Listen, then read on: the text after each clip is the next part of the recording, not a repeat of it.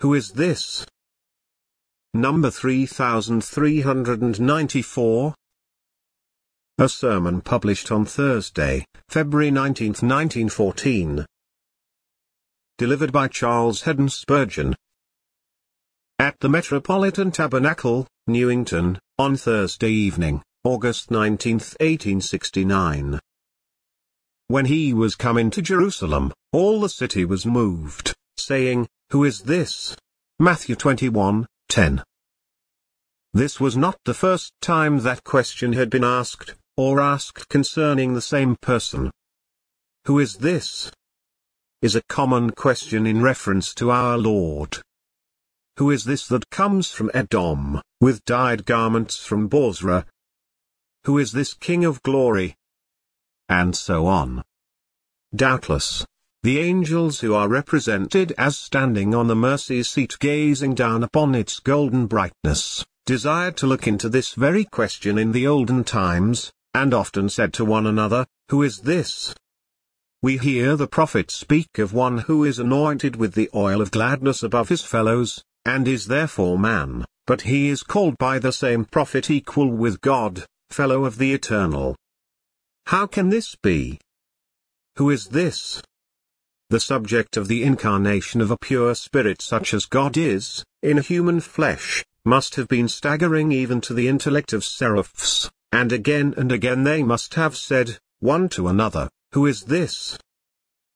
I can conceive that on that memorable night when the first Christmas carol made glad both heaven and earth, the angels came to Bethlehem's manger and looked upon the newborn child, and said, Who is this? Knowing that he was the same person to whom they had been obedient for many an age, the ever-glorious Son of God, they must have marveled to find him an infant sleeping there where the horned oxen fed, or hanging on a woman's breast. And they said to each other, Who is this? And I can conceive that they followed him through those 12 years of his childhood, or during the years in which he remained in solitude and obscurity, unknown to the sons of men, and though they knew him as the Son of Mary, and the reputed son of Joseph, yet as watchful spirits they must have seen the pure beams of deity in his character.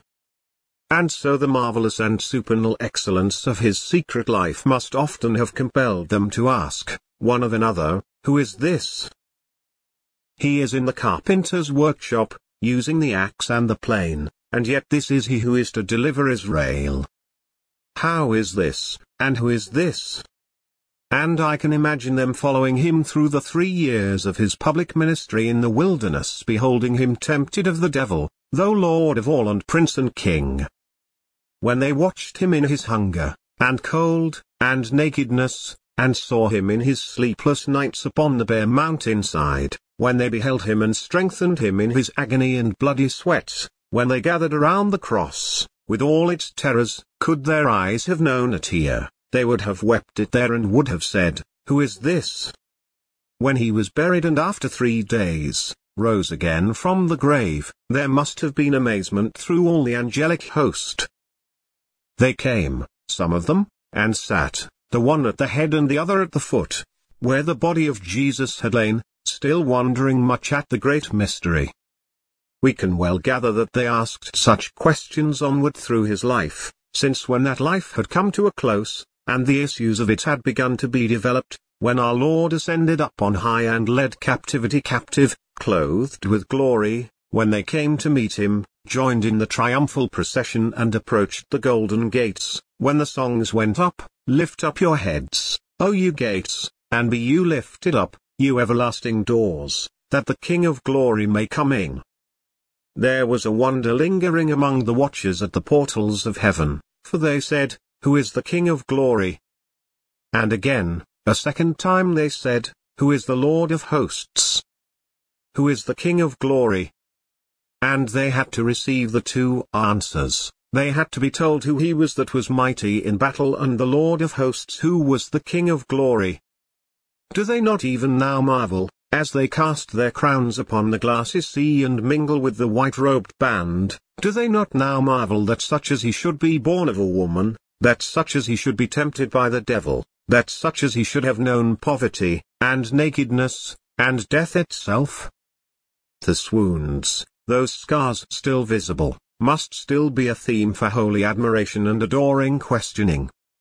And as they worship him, recognizing in him the wisdom that was with God in the beginning, and without whom was not anything made that was made, as they adore him as the eternal Word, the preserver as well as the creator of all things, they must still, as they look to his manhood taken into such union with his Godhead, think of him with holy amazement, with joyous astonishment, and ask, "Who is this?"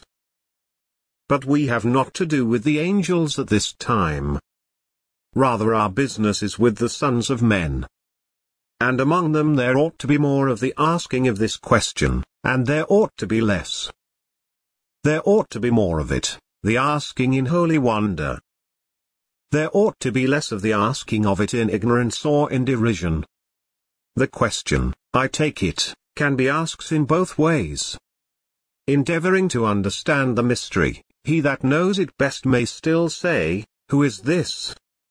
Caring not to know him, but scornfully turning aside from this great mystery of godliness, there are tens of thousands who will continue to say, "Who is this? And why make this noise about him, and all this stir and hubbub about the man of Nazareth?" This question is still asked among the sons of men because in one sense it ought to be more common, but because in another sense it ought never to be raised. I speak upon it tonight. And first we shall take 1. The question as it stood in reference to the people of Jerusalem. I suppose there was a pretty common knowledge of our Lord in Jerusalem. He spoke openly in the temple. He was no teacher in secret conventicles, hidden away in the dark. He had been seen in their streets. His miracles had been the subjects of admiring wonder and observation by tens of thousands. They knew who he was. Many of them rather delighted to remember his lowly origin. His brothers, are they not all with us? They knew his mother. They said they knew his father. Is not this the carpenter's son? A knowledge of Christ was pretty general. They did not ask the question out of ignorance, but it was asked for this reason, among others. By some it was asked because now he came under quite a different aspect from that in which he had ever appeared before. He never rode, that I know of, upon the land but that once. He never rode in anything like pomp or state. He had come into Jerusalem and he had gone out of it, a simple private individual, claiming no office except that of preacher. But on this occasion he comes as a king. Riding in pomp as one who claims to be honored among men, and even claims to be king, for he says, "Behold, your king comes, meek and lowly." They, therefore, said, "Who is this? What a change has come over the scene! The lowly man before his foes, the weary man and full of woes. Does he ride, and ride amidst shouts of popular acclaim, he that did not strive, nor cry, nor cause his voice to be heard in the streets? He? Does he come in this guise?" Therefore greatly struck and amazed by the change, they said, "Who is this?"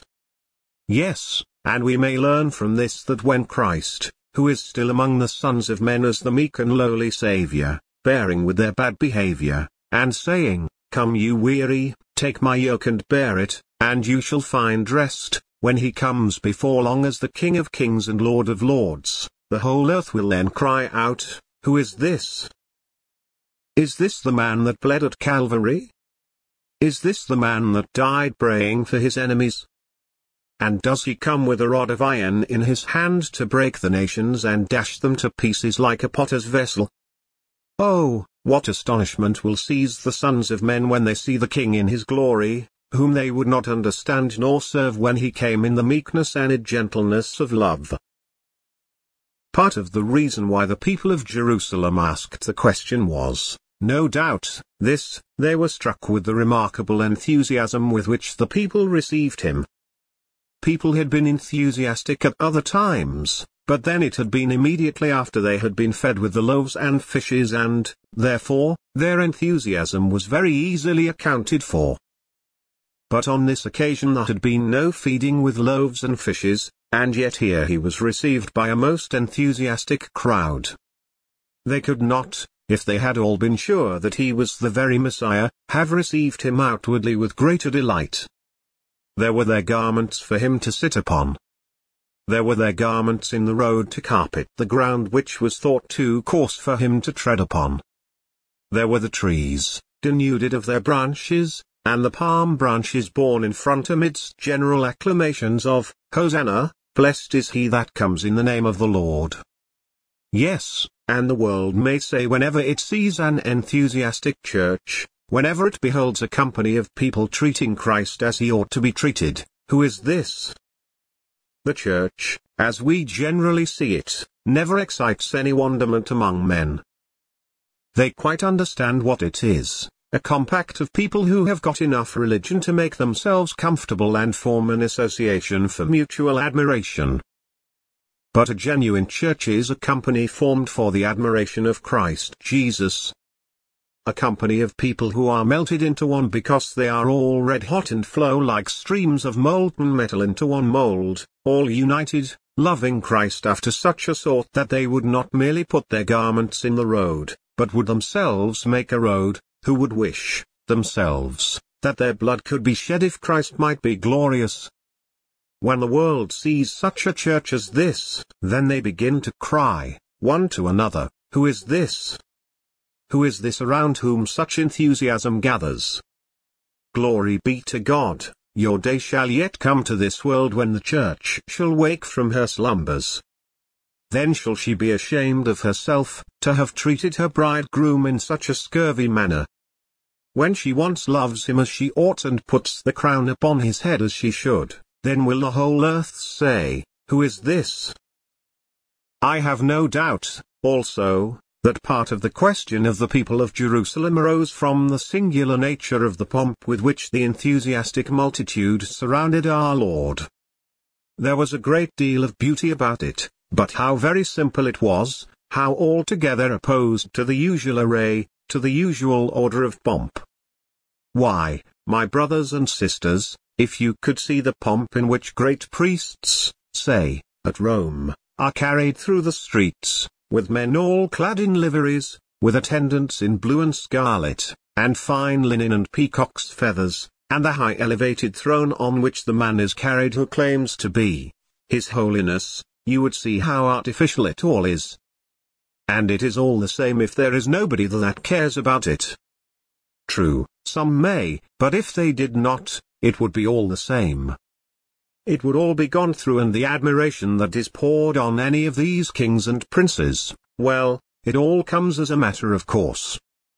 It is natural that we poor worms of the dust should clap our hands when we see a king. Of course, it is the bounden duty of such ordinary mortals as we are to pay wonderful respect to all those who happen to have a peculiar kind of blood in their veins. That is the order of things, and, as long as people are conventional fools, it always will be. And the men of the world will always remain so. We shall always reverence rank, whether it has any worthy character about it or not, and priests will always like such reverence as that. But here was a different style of pomp altogether. Here was a plain, common man, whose garment was merely the smock frock of an ordinary peasant, a garment without seam, woven from the top throughout, a man who made no professions to rank, did not separate himself at all from the people. And here they have extemporized for him a pomp in which every jot and tittle is true and real. There was not a shout raised here because it was the custom to raise shouts to Jesus of Nazareth. There was not a garment strewed in the way because his office required him to be esteemed. It was all genuine, true, real, and, mark you, brothers and sisters, there is no pomp like it. What a distinction there is between the honor given to a monarch who is beloved, such as we would give to ours, and the honor that is given to a monarch such as the one I spoke of just now, who is honored merely because he is a monarch, but whom men would honor just as heartily or even more heartily if he were gone. Now, The honor given to our Lord Jesus Christ was all given because of his person and the work that he had really done in the raising of Lazarus, out of, I will not say true spiritual affection, for the multitude did not understand him in his deeper character, so as to receive him spiritually, but out of a real feeling of reverence for this wonderful being. There was a natural pomp about the whole thing that quite distinguished it from anything that the inhabitants of Jerusalem had ever seen before. Some of them might have seen a Caesar or a Pompey come home from the wars. Some of them might have seen the conquerors and their pageants, and their triumphal return into the capital and all the imposing preparations that were made that everyone might join in the welcome. They hailed him as Rome's greatest man, who trod Rome's enemies beneath his heels. But they had never seen anything like this, when the very children in the streets took up the cry and said, Hosanna! Hosanna! Blessed is he that comes in the name of the Lord. And so they said, Who is this? Now, mark you, this is always one of the points which should distinguish the triumphs of Christ. It is not the victory of officialism. It is not the splendor of outward dress, and form, and show. There is a real force over men's hearts so that they come to love Jesus for what he truthfully is to them. It is not a mock homage which they pay, which consists of genuflections and of pompous ceremonies, but it is that they exult at the very thought of him. The heart invents, without being taught, its own method of praising him, seeking out and straining after new songs with which to sing unto the Lord who has gloriously triumphed. I do believe that the very beauty of the Christian religion is its simplicity. And the beauty of the Church of God is its having simple worship, all its joys and all its pomp being that which comes out of the simple heart, which has no form, no ceremony and needs no directorium, no rule by which to guide it but just does what it feels to be the natural expression of that which is felt within. And wherever this is, the world cries, Who is this? Still, there were some in that crowd who did not ask the question for that reason at all, but merely that they might say, Who is this? What is he? What's in it? It is all an imposture. He is not the Messiah. He comes not in the name of the Lord. They looked down upon the crowd who followed Christ, and they said, It is a vulgar herd. Have any of the rulers believed in him? Did the rabbis follow at his heels? Do the scribes and chief priests accept him? Who is this? Well, and this, too, is a part of the proof of the true Christ.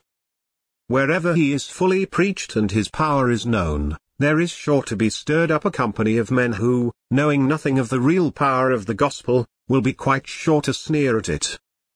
They will say it is only the poor who come to it, as though that were not said of old, the poor have the gospel preached to them. They will say it is only the illiterate, as though they had not known that the Apostle Paul, himself, blessed God that he had chosen the foolish things of this world, and things that are not, to bring to nothing the things that are. There will always be those who, not caring to enjoy, themselves, the blessings of the great shepherd's reign, will sneer at all those who would. Let us accept their sneers as the only tribute they can render to Christ, and as true a proof of his excellence and his glory as the admiration of his followers. I will not detain you further about the people of Jerusalem, but now just observe that 2.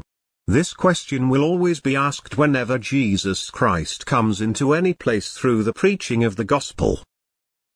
Ah, my brothers and sisters, I am not about to criticize that which is called the preaching of the gospel, so as to condemn it in any wholesale way, but I will say this, that wherever the gospel has been preached simply, not with enticing words of man's wisdom, but with the plain words of the common tongue. Wherever Christ has been preached affectionately. Wherever the whole gospel has been delivered with fervor and with impartiality, it has never failed in any place, or in any time, to draw attention to itself, to excite inquiry and to compel men to take sides about it, one way or the other. We need never be afraid that the gospel is not suitable to any village, that the inhabitants are too degraded. Take it there and they must and shall receive it, or else, at their peril shall they reject it. But they will hear it. It shall attract them. They shall be found, if not willing acceptors of it, yet at least willing hearers of it, willing critics of it, and that is something. We need not, on the other hand, be afraid to take the gospel among the most enlightened classes. Whatever they may know, they know nothing superior to the word of Jesus Christ, and it shall command even their attention. They shall be compelled to examine it, and if it is not a savour of life unto life to them, still it shall be a savour of death, and to God in either case, a sweet savour of Jesus Christ. Let us never think that the gospel needs to be rendered attractive by some additions of our own. It is like a sword that cuts just as well without the diamonds in the hilt, for the cut of it lies not in the handle, but in the sword itself. The gospel will cut and clear its own way. I scarcely think we shall need to come down to the use of so-called popular lectures on Sundays. I think we shall never need to come down to catchwords for sermons. The gospel will, after all, if it is but drawn out of its scabbard and lifted up as the bare and naked sword of the Lord, be pretty sure to cut its own way. And, how have we learned in the past, when the gospel has come to a place and it has begun to be the means of the conversion of sinners, what a stir it has made. The little village was snug enough in the darkness that had gathered around the old tower, and there it lay all asleep and in the death, but some Methodists came and preached upon the green. A few were converted and gathered into a little room, and what a noise there was about it. The squires would put it down. How there were threats against those poor cottagers and others. They must lose their work, certainly their Christmas gifts, but all that only proved that the gospel still had power, a power, at any rate, to irritate the ungodly, which is something, and to bless the simple men and women that were willing to receive it. Before long we have sometimes seen those very persons who were the most determined opponents of the gospel, sit at its feet. Some of them have become its preachers. More and more the kingdom of Christ has spread and grown. From village to village, from town to town, the sacred ardour has spread. In the days of Whitfield and Wesley the whole nation was awakened, as from a long sleep and started up. Then there were found a multitude whom God had chosen, who began to sing glad hymns and to chant the praises of God in every town and street. And this land, which seemed fast going down in sin and wickedness to the very gates of hell, took a start on the road to heaven, which, thank God, has never been altogether lost, nor shall be, for still will God raise up others who will preach Jesus Christ, and the leaven shall continue to permeate. The salt shall still work for Christ among the putrefying mass until he comes, who shall end the battle in a glorious victory. But I hasten from that to notice that the same wonderful effect in another form is produced. 3. When the gospel of Christ comes into a single heart. Do not some of you remember when Jesus Christ first came to your heart? Oh, I remember when Moses came into mine, with the law and the great commandments. When I saw myself a sinner in the light of the law of God. When the fiery light of Sinai made me see my multitude of spots, yes, discover that I was covered all over with filthiness and blackness. Then the minister came to my gate and I heard the word preached affectionately, too. Then parents taught me the word with tears and prayers, but I got no comfort and my soul continued in bondage under a sense of sin. But what a mercy it is when Jesus Christ, himself, comes. When it is no longer the coming of the minister or of the preacher, but the coming of Jesus Christ, himself, when Jesus passes by. I know some of you can remember right well the time when he passed by you and came into your heart. You believed him, it was but a small action, you believed in Jesus. you gave up all trying to save yourselves by your works, you renounced once and for all your reliance upon ceremonies, past or future, and you cast yourselves down before that cross whereon the Master shed his atoning blood. You remember that. Now, do you not remember what peace there was that came into your spirit, a peace that passes all understanding? The promises of God could not comfort you until Jesus came with them and applied them to your soul. They were full of power when he brought them in his hands, but they were nothing until he brought them. Do you remember, too, how your doubts and fears all fled? They had been hooting in your soul, but when that light of God shone in, full upon you, they soon took to their wings and there was not one of them left. You could then rejoice where so lately you had been mourning, and you now had songs instead of groans. And do you remember those sinful habits of yours which you could not break off? You had struggled against them, but you were like a man who is bound fast in iron, you could not snap the fetters by any means. You tried, and tried, and tried again, but always in vain. But when Jesus came, how free you were, how delivered you were. Here someone shouted, Hallelujah! Glory be to God! Jesus is passing by. I wish our friends would not be at all troubled with our brother who simply spoke out of the affection of his heart. We are not Methodists and do not quite like it, but when a brother does it, it does not disconcert me and it ought not to trouble you. I wish sometimes that there were interruptions like that which came at Pentecost. What must I do to be saved? I wish sometimes that we did feel that we must tell all that Jesus was passing by and was entering into our hearts, as our brother told us just now. Well, you remember the moment when Christ came to those bad habits of yours, when you had strived against them but could not overcome them, but when he came, they dropped off as though they were cloth. Those great ropes of sin were snapped and were gone, and you recollect the joy you felt within when you could say, I'm forgiven. I'm forgiven. Later when you sat down in holy wonder, you could not help it, but the tears came fast and thick, one after the other, as you said, Bless the Lord, O my soul, that ever I was led to receive Christ and to find peace in him. Oh, beloved, I know that you said to yourselves, Who is this? What a matchless Christ is this? Who is this that could have worked such a wonderful change in me, that could have made my dead heart live, could have thawed the iceberg, could have made the mountain of snow that is in my soul dissolve, could have brought me up from the valley of the shadow of death into the land of light and exceeding brightness and glory? I know you said, Who is this? And, let me add, your wonder at Christ has not ceased since then. It is not long ago since you had sore trouble in business and your heart was very heavy. But you got alone with God in prayer and you saw Christ as suffering with you, standing in the furnace with you, and how happy and quiet your mind was. You could not help saying to yourself, What manner of man is this that he made me to rejoice, even in tribulation, and to be calm in the midst of my afflictions?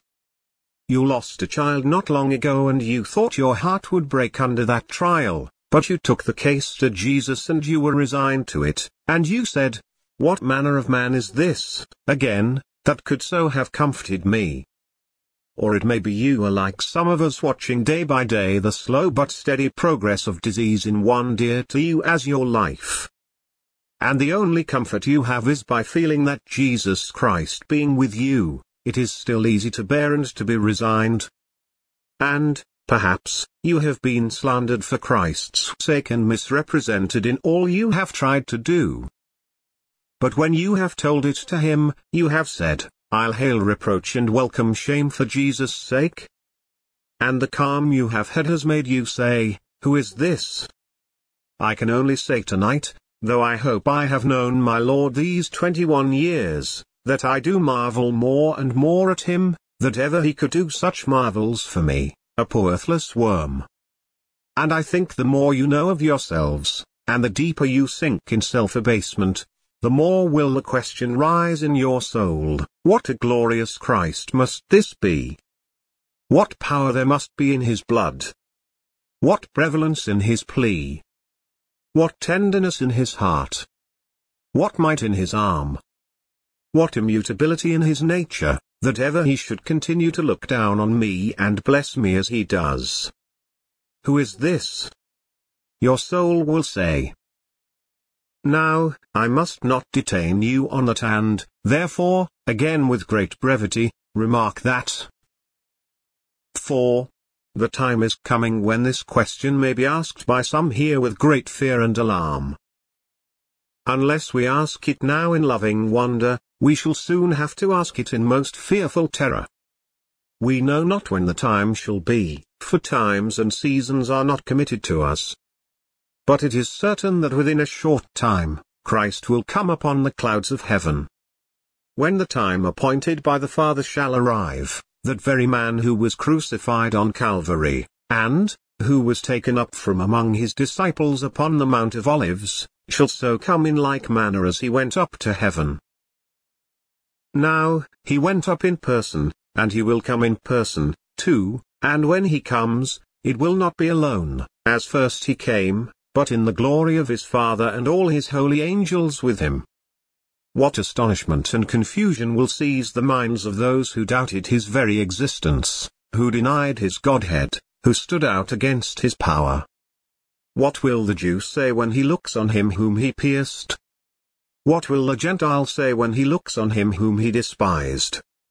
What will the great men of the earth say as they rise from their graves and find themselves so little and him, whom they thought so little, to be so great? What will the rich men of the earth say as they find themselves naked and poor as beggars, and the King, whom they thought nothing of, clothed with the glory of God? Oh, what then will the pleasure-seekers say, who said, as for Christianity, I care not the snap of my finger for it? What will the blasphemer say who even poured contempt and curses upon Christ's name?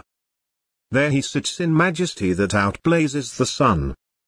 There he is surrounded by immortals, each one of them shining forth like the sun, for so the promise is to all the righteous. There rings the trumpets that every ear must hear, and all the dead start up from sea and land, a countless multitude. There are the books, they are opened amidst a blaze of light, and there is the voice that reads out the doom of the sons of men. Jesus it is, who says, Depart, you cursed, as well as, Come, you blessed. Oh, how the multitude will wring their hands in amazement when they discover that the man of Nazareth and the Son of Mary is the everlasting Son of the Father, and those, his enemies who would not that he should reign over them, shall be utterly destroyed by the glory of his presence when he comes in his power. Oh, how will the question be asked, and how terrible will be the answer, Who is this? I would rather that you should ask tonight, humbly and inquiringly, Who is this? And if you do so ask, these few words shall tell you, and may God tell you to your heart what I can only tell to your ears. Who is this? It is Jesus Christ, God over all, blessed forever. He so loved the sons of men that he would rather die than they should die. He came into the world, took our flesh and became Emmanuel, God with us, and, being found in fashion as a man, he humbled himself and became obedient to death, even the death of the cross. He bore that we might never bear. The Father's righteous ire. And whoever trusts in this man, this God, the appointed substitute for man, shall be saved. But if you trust him, you must take him to be your monarch. You must henceforth, by his grace, yield him service. And his service is pleasure. His service is holiness, and holiness shall to you be a delight. Oh, that you would, finding that he is such a Saviour, divine and human blended in one, a dying Saviour risen from the dead and living at the right hand of God, oh, that you would say, I know who he is, and then, I will accept him. He shall be mine forever. God grant to you the willing mind to do this, and yours shall be the blessing, And his shall be the glory, forever and ever. Amen.